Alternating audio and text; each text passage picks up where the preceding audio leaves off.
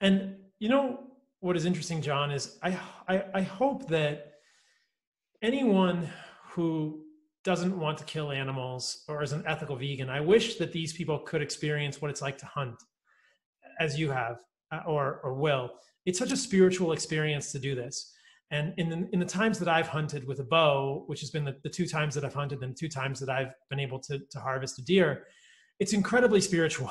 And it's just this very resounding reminder to be a good human, because I've been able to participate in this cycle of life. And it sounds very cheesy, but it's so true. And it's sacramental in a way that I could never have experienced going to the grocery store. And I'm not at a point where I can get all of my meat by hunting right now, but it's something that I want to do every year, and multiple times a year now. And it's going to be more and more part of my life, because it's such a reminder that no matter what we're eating, we should be thankful for it, whether it's a plant or an animal. Like, Yes. So I've talked about this book in the past. If people are concerned about the ethics of eating meat, I would recommend the book, The Tracker by Tom Brown.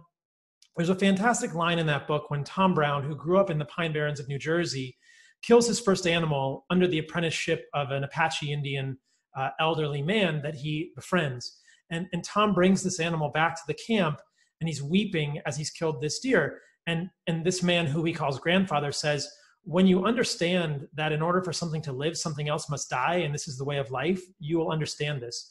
How is the life of a deer different than the life of a blade of grass? And to most of us in 2020, that statement might sound absurd, but at some spiritual level, life is life.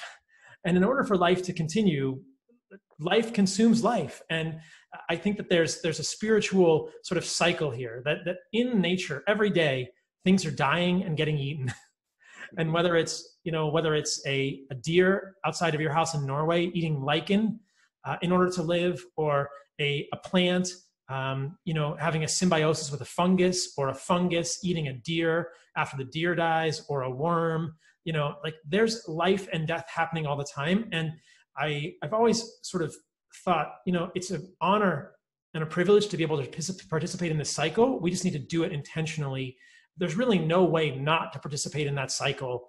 And I know that in plant-based vegan ideology, often they'll kind of rationalize their way out of that in some spiritually with virtue, and I'll leave that to them to do respectfully. But, I think that spending time in nature and hunting will really help people have a sense of their place within this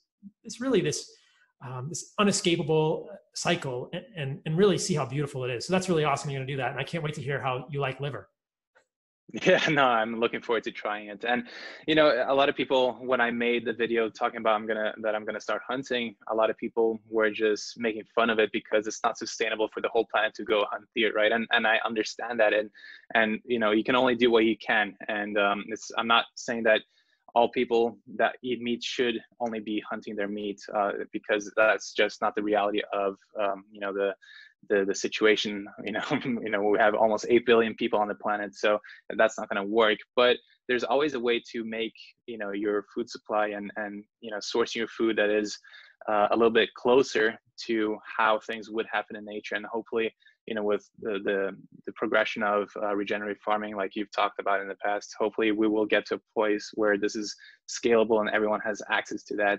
And of course, I think that everyone should actually go visit the farm that you're sourcing your meat from, like, get some sort of connection, some sort of real experience that kind of allows you to see where the food is coming from. And if you're eating tofu all the time, go to the monocrop soy fields as well, see what that feels like, and you kind of get an idea where your food is coming from. I think it's really important. Like you're saying, being thankful and grateful for your food is such an important, part of eating. I mean, so many vegans in particular, and anyone in general in the Western society, is just mindlessly eating empty calories, day after day, and they're not even, they have no sense of appreciation for it. It's just a given, right? And we're such a privileged situation where the world is kind of overfed rather than underfed for the first time ever, and people are just taking it as a given and not really understanding how lucky and blessed we are to have this abundance of food.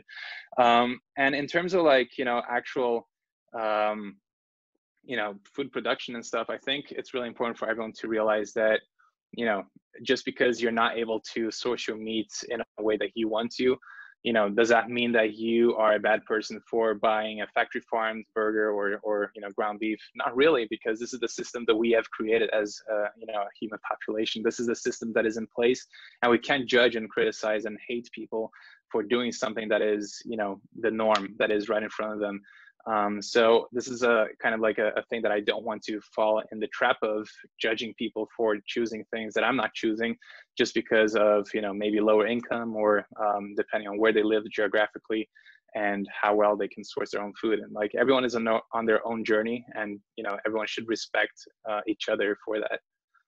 Well said. Very well said. And I think that one of the things that I've thought about is that there's really nothing sustainable about 7 billion people on the earth, no matter how you cut it. There's nothing sustainable about monocrop agriculture. There's nothing sustainable about anything that we're doing now with 7 billion people on this planet. So yes, 7 billion people could not go hunt, but also 7 billion people can't keep eating monocrop agriculture. We're in a bugaboo, and whether it happens within our generation or our children's generation, we are going to be faced with some really severe choices about how to continue as humans on this planet. On the podcast I did with Rob Wolf and Diana Rogers, we repeatedly said the earth is going to be fine. The ecosystems of this earth, nature, quote unquote, will be fine. The only question is whether humans will persist on this planet. Yeah. So nature is going to be fine. It's just a question of how humans will continue.